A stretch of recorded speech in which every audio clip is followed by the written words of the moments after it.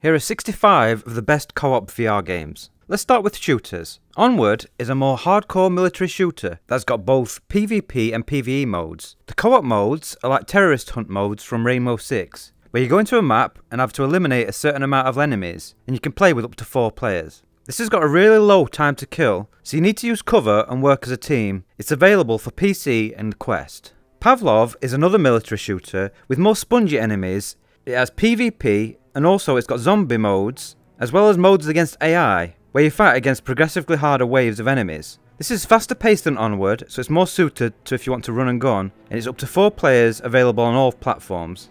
Zero Caliber is yet another, you guessed it, military shooter. This one is built around co-op with up to 4 players playing through point-to-point missions and has a story campaign that you play through. It's a little rough around the edges in places, but overall, it's great fun in co-op with some friends, and it's got some nice set moments. This is the closest thing we've got to a Call of Duty campaign in VR right now. It's available on PC and Quest. Arizona Sunshine is an early VR game where you and one other person can team up to slay some zombies. It's a bit old and janky now, but this can lead to some hilarious moments when you look at your mate and he looks like he's just had a shit in his pants. This is available for the Quest, PC and PSVR 1. Payday 2 got VR support a few years ago. The VR support isn't the best, but there is a mod that improves it. It's the same game as Flat, so you're robbers, performing heists in loads of locations, having to fight your way out of the entire country's police force when you inevitably get caught. This is only available on PC. Contractors is another military style shooter with PvP and up to 4 player co-op. You've got a zombies mode and various small missions that you have to do fighting AI. I really like the gun handling and the power of the guns in this one, and it's my favourite PvP shooter. This is available on PC and Quest. Dead Effect 2 VR is a VR port of a non-VR game that looks surprisingly good, and it's got lots of content. It's an older game, so expect some jank, but it's still fun to play with up to 3 people, and it's got all sorts of unlocks and weapons. This one's only available on PC. Serious Sam 3 VR is another port of a non-VR game, and it's got 2-player co-op support. This is a boomer shooter, so it's extremely fast-paced movement, and you're going to need to run around constantly killing enemies. Only play this one if you've got strong VR legs, and this is only available on PC. Gunheart is a looter shooter that didn't sell well, but it's a bit of a hidden gem. It's set on a sci-fi planet with aliens that you have to kill. It's got some fast movement with jumps giving you good agility, but this one's got some really good comfort options like teleport, so anyone can play it. Up to 3-player co-op, and it's only available on PC. After the Fall is a post-apocalyptic Left 4 Dead style VR shooter, which is built around unlocking and upgrading your guns, playing point-to-point levels with boss fights at the end. Up to 4 people, and it's available on all platforms.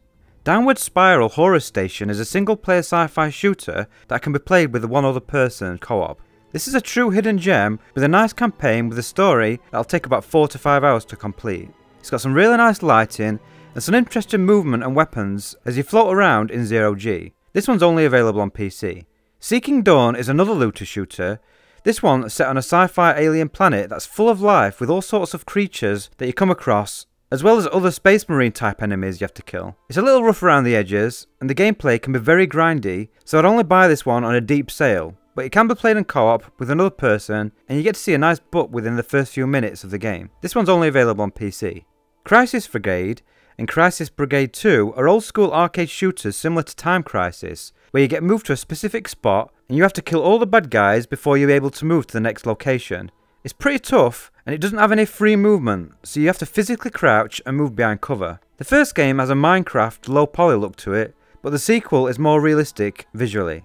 This can be played 2-player co-op, and they're both on PC, Quest and PSVR 1, but not PSVR 2 yet.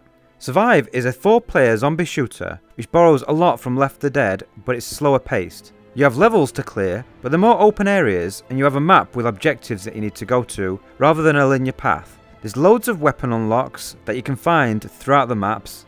It's a little janky at times, but it's got very positive reviews on Steam, and it's available for PC and PSVR 2. ZomDay is an early VR game with half decent graphics. This is very fast paced, with lots of different guns, enemies, and cool slow-mo. It's very cheap at full price at $10, and you can pick this one up for peanuts on a Steam sale. This one's only available on PC. Raw Data is another early VR game, and it's more of a wave shooter, but it does have a story and levels that you go through. It feels a bit dated, so grab it on a deep sale, but it's still fun 2-player co-op, and it's available on PC and PSVR 1. Guardians Frontline is a sci-fi shooter with RTS elements, where you can spawn in and manage things like turrets and command other troops, whilst being on the ground with a gun fighting. It also has co-op and it's available on PC and the Quest. Evasion is a sci-fi class based shooter with decent graphics. The gameplay loop is a little basic and the environments could use more variety. I recommend it on a sale and only if you're playing it with a friend. This is available on PC and PSVR 1. Crossfire Sierra Squad isn't coming out until early August, but I wanted to include it as it's releasing very soon, so it'll be out for a lot of people watching this. It's got a single player campaign, co-op missions and challenge levels. Visually it looks great, hopefully the gameplay can match, and it's releasing for PC and PSVR 2. We've also got a few dungeon crawlers. Karnage Chronicles is a good melee dungeon crawler with decent graphics and a decent length. It has a handmade story campaign, a mix of classes to play with up to 4 players. It can be a tough game solo, but it's much easier with more people. This one is only on PC.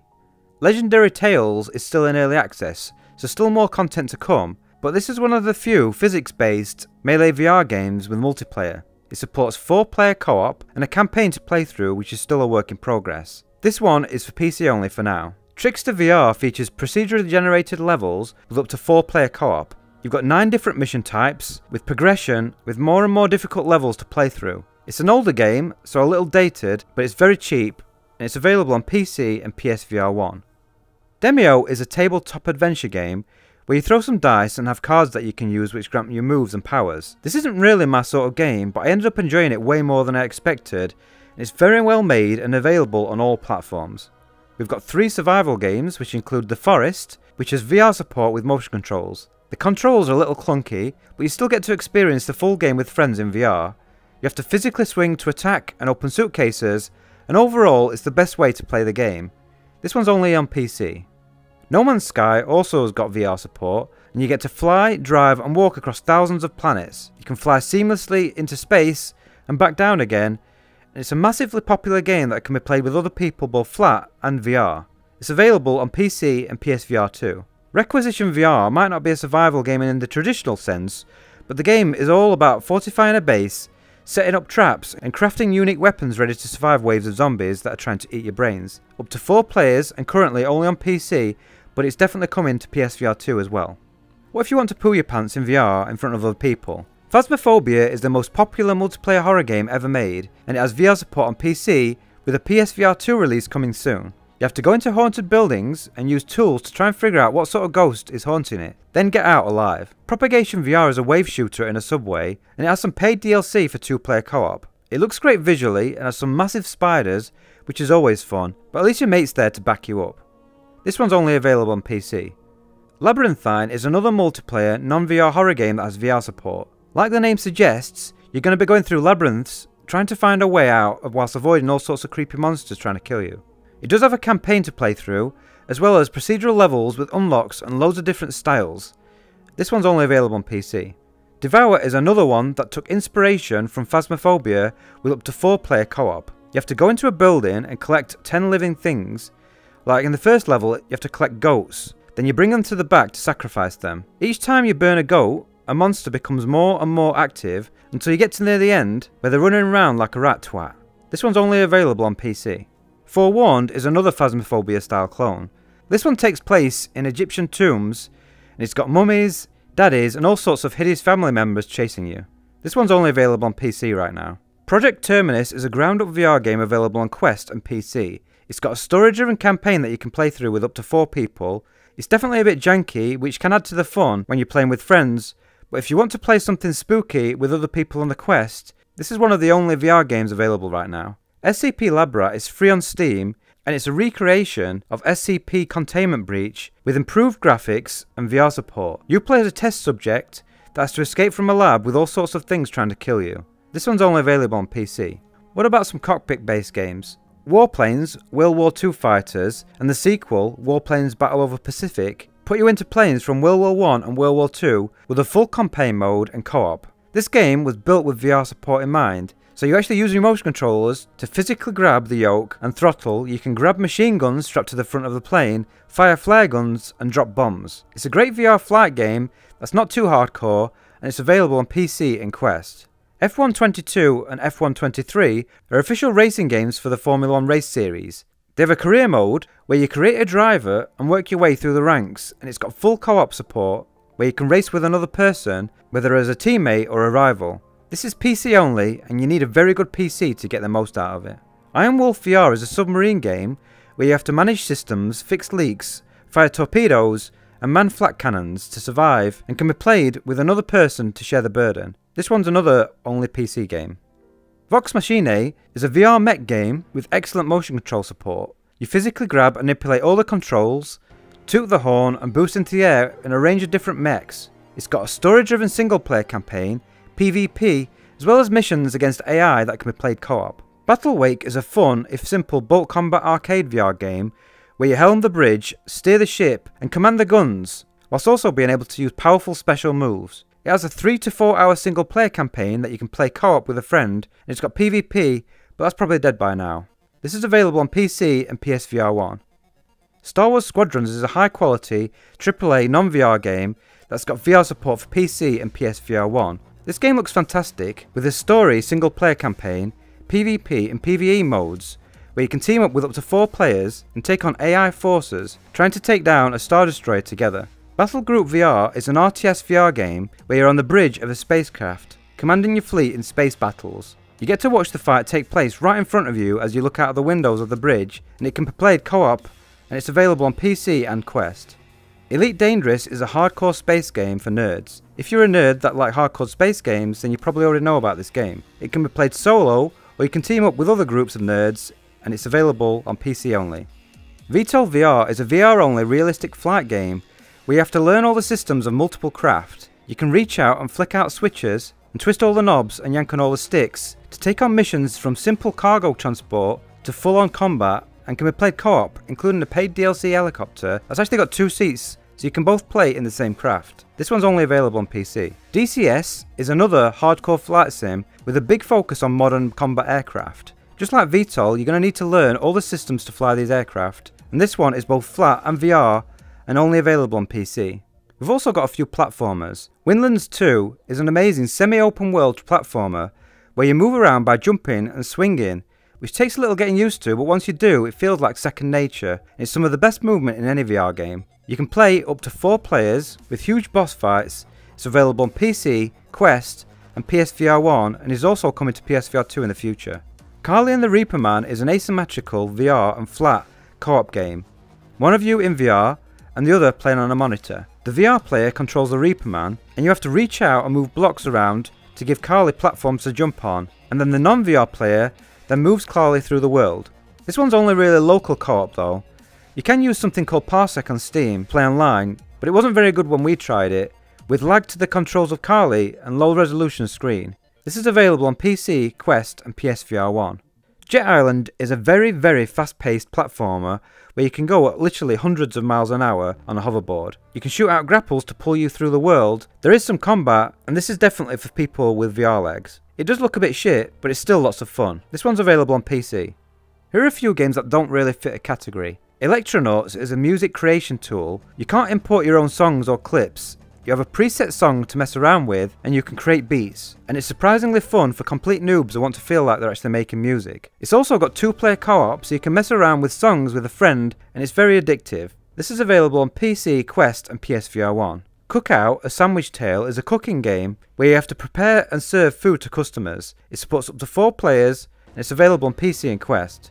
Rec Room is a free multiplayer social game, available on all platforms, and it has lots of different modes, from VR paintball to quests which you can take on with friends.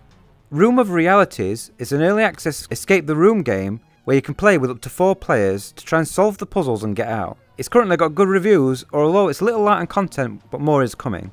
This is available on PC and Quest. Escape Simulator VR is a VR port of the non-VR version, which has got really good reviews on Steam. This one isn't actually out yet, but it is coming soon.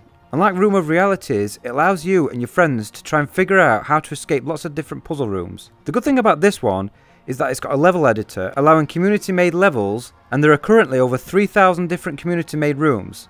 Make sure to add this to your wishlist on Steam if you're interested in it. We've got 3 PC-only Oculus exclusives.